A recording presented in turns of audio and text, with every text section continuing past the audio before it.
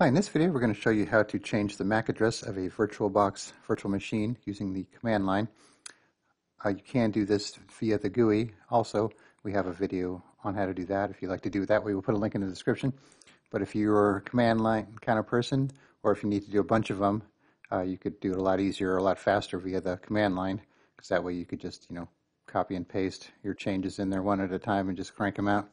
So the virtual machine has to be off to do so. So I'm going to first, before we do that, we're going to show you the current MAC address. So this is a Windows 10 VM, and it's called Windows 10 Home. So that's the name of the VM because we'll need that. So if we do an IP config all, you can see there's our MAC address right there. And we'll take a little picture of that.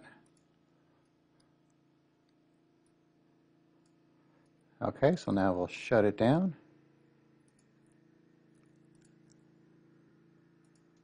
Okay, so now from the host computer that's running VirtualBox, there's the command vboxmanage modifyvm VM name -- you got to put 2 in there.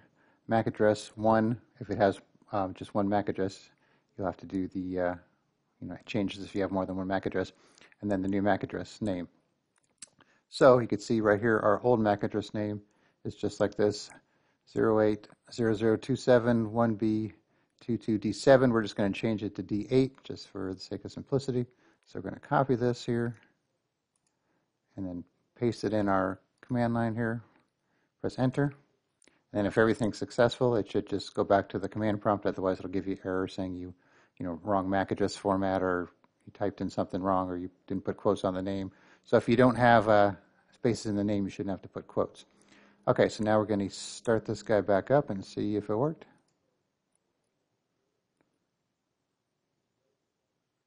Okay, so we'll log back in. So we'll open a command prompt again, do an IP config all.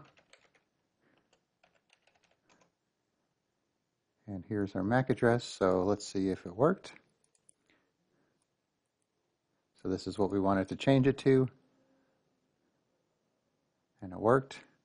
Here's the old one, D7. So now we're on D8. So pretty simple. So like I said, if you have a bunch of them, you could just copy and paste this line, change the name of the VM, change the MAC address, and just copy and paste it in the command line and just crank them all out at once.